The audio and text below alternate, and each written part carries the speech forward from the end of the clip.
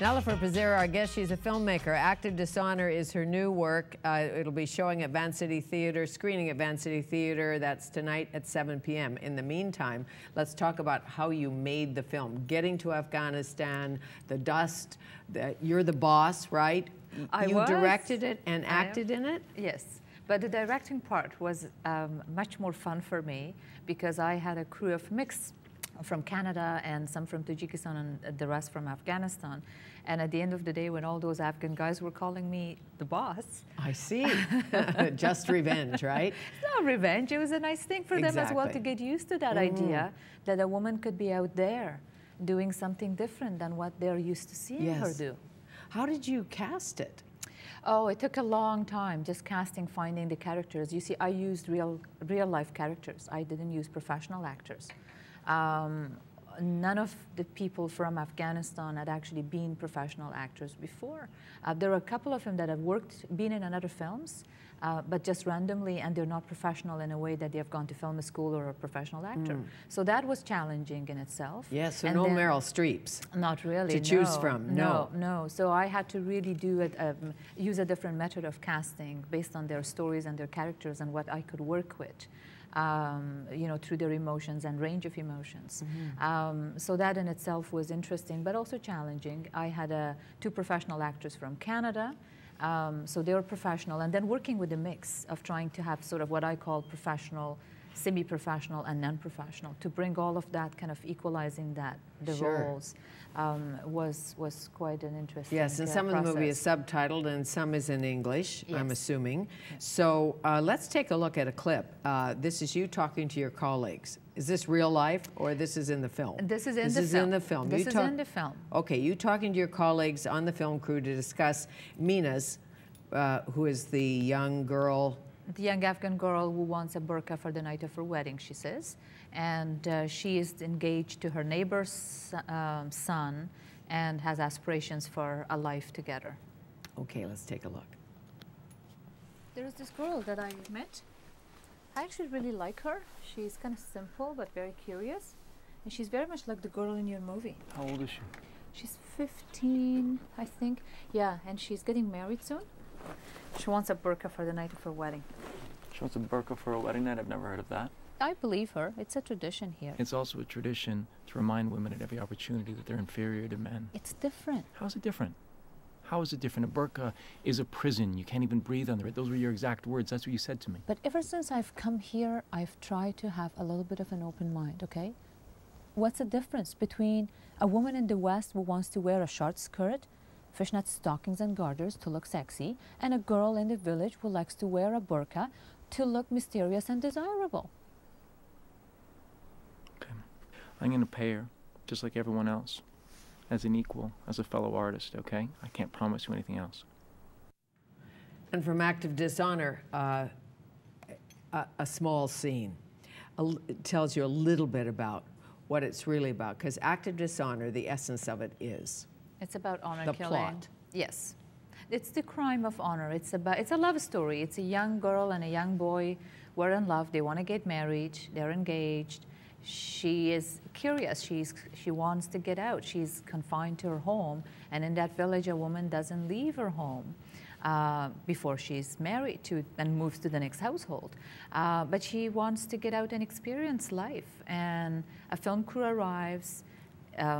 Because she wants a burqa, the film crew offers to give her a burqa if she shows up on the film set, and that's where the trouble. Or just for fun, or well, there's a reward. lot of miscommunications because she wants to go out to get the burqa. The film crew feels that they can give a burqa to a woman because it is like a prison. So that sort of brings about that catalyst of the problems, the set of problems. She leaves her house, and then she's in trouble, and it's beyond the ability of the film crew to fix it or anybody else because she has crossed the line, she's crossed the boundary. And then it's left to her father and fiance to deal with her and whether they can carry the act to get rid of her and how they can get rid of her. And when you say get rid of her, you mean kill her? To kill her, yes. So it's her, would it be her father's obligation to kill her? Father first, then potential husband next, or how does it work? Yes, the way it works is that usually, because it is the name of the family, she still lives with her father. So the father is also the older member. He is under a lot of pressure, and I actually illustrate that in the film, because for me, when it comes to crimes of honor and violence against women, we know the victims are always women. In the context of crime of honor, there is a lot of pressure on man as well. And what I was careful about not to make the father looks as if like all Afghan men are just violent, horrible creatures. They're just waiting to kill their daughters, which is not true.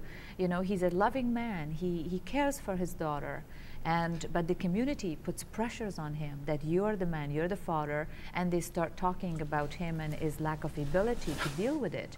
And they say, if he can't deal with it, we're going to have to do something. And therefore, he's forced to try to think about how we can kill his daughter. And what if he can't? He simply can't. He knows he's supposed to. He knows for the honor of the family, or the archaic thought of the honor of the family. What if he can't?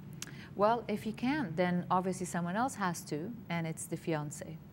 So he basically, you know, lets the fiancé has to come in. The problem is that he can't tell the public or the community that he cannot carry the act. Otherwise, he would look like a weak man. So he has to internally suffer for something that he's charged with to do. And what if the fiancé can't? Well, then, you know, she would live. But the community, they would be judged by the community. They'll have to. They would be outcast? They would be completely outcast. Completely, you know? Outcast. Yeah. And part of it too is why they want to do this. The punishing the girl sets an example for others. The fear of the community is that if she's gone unpunished, all their daughters and wives are start doing things that they wouldn't like them to do. They misbehave. So exactly. So to make sure that they're not gonna do that, they have to punish this person who has crossed the line, so it teaches the rest a lesson that, watch it. You know, you're a woman. You have your place, and that's where you belong.